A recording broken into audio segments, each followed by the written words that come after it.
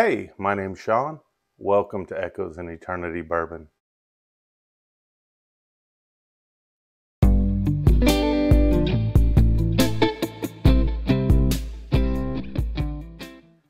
So today, a couple things. One is I wanted to give a review on this Penelope. This is a cask strength toasted barrel.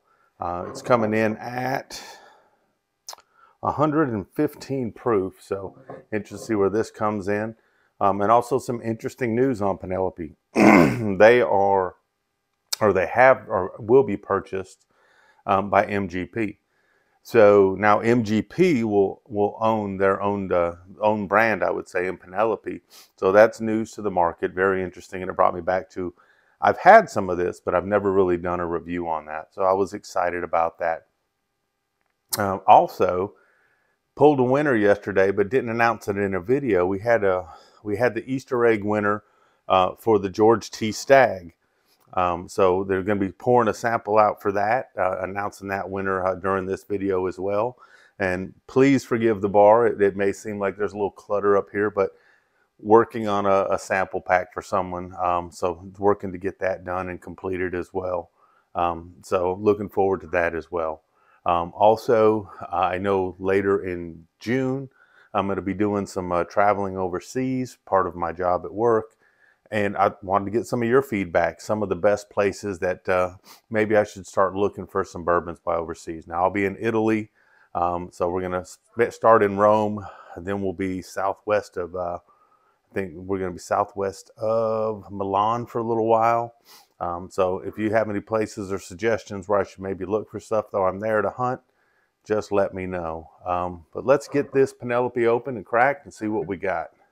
And I can hear Gabe in the back room, so I'm not sure if my wife or Michael is messing with him or what's going on there. So let's see what we got. One second, let me go check on Gabe. And I'm back. So sorry about that. Gabe, he's our 14-year-old standard poodle. He's our old man around here, but he does not like storms. And we've got storm front rolling through, and he just does not like to be alone. So my wife was hanging out with my son, playing with the cat in another room. So you might hear Gabe wandering around. He's just not one to be alone when it storms outside. And I got it. You know, that's just who he is. He thinks he's more of a person than a dog anyway, so he just wanted to be out. But let's nose this Penelope and see what we got.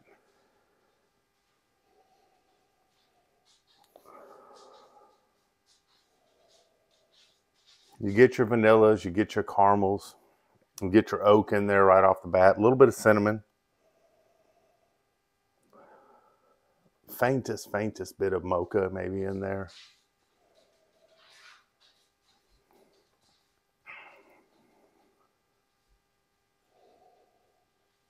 Tiny bit of maybe some orange peel or something in there as well. Let's give it a taste.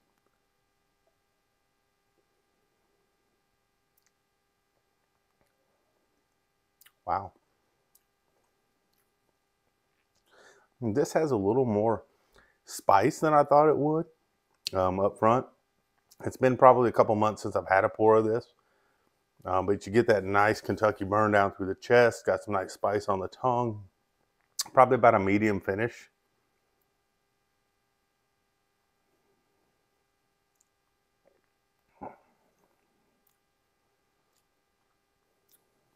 Getting a lot of that oak mid palate, back palate. Still getting a lot of spice in there. Getting a lot of pepper through here. And this, I think this is a 4-grain mash bill, so you got a little bit of everything in there. So you're going to probably have some wheat, some rye, some corn, some malted barley in there.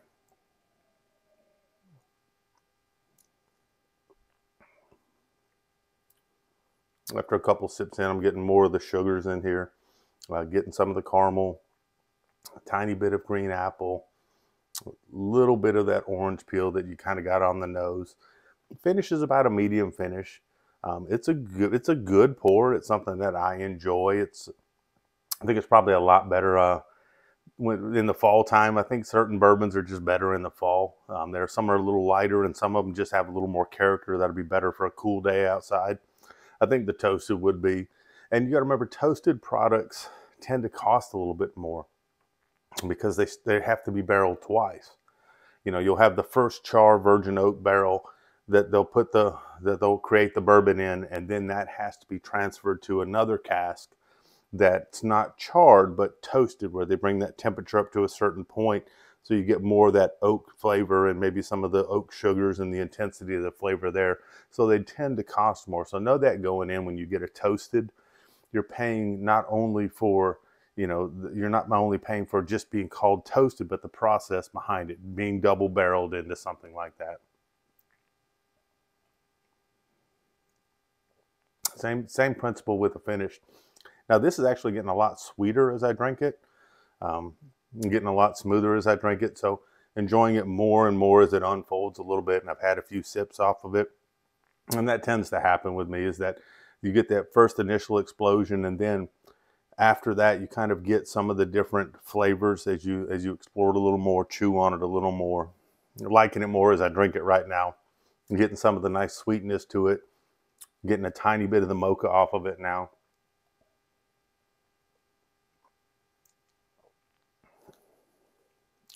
Still has some pepperiness there, which I think is really nice. You get this interesting balance of sometimes you get some sweet, sometimes you're getting a little bit of spice on your tongue. I'm getting a lot of the oak, some of the dryness on the back. A good pour for me. I'm very interested to see where Penelope is going to go now that MGP is buying them, and to see how the product turns out. I think that they have a very good product. I know a lot of people are hot on the Rio right now. I haven't seen it anywhere. I don't know if I'll ever see it, but you know, that may fall into someone's hands around here, and I'll get a sample of it, or I'll maybe get a bottle myself. So interested to see about that. Penelope is a very good product. Enjoyed this pour. I think that a lot of people would enjoy this as well. Second part of this video, George T. Stagg. So we had the one that was dedicated for Memorial Day, but this was also a different video, that an Easter egg in the video, that if you found that Easter egg, George T. Stagg would be available to somebody. So I was actually able to pull a name on that. And it's a pretty neat story too, because I actually have had some conversations with this person. So I think this will be a nice pour for them. So the winner of this was Bandito 85FX. He has his own YouTube channel. There's some history that kind of ties him to this area currently. And he was actually coming into town a few months, or last month, and we had talked about maybe trying to get together and hunt some bourbon and things like that. But things didn't work out. You know, we spending time with family and doing some things there, and he was trying to get back home to be with his missus, which was awesome.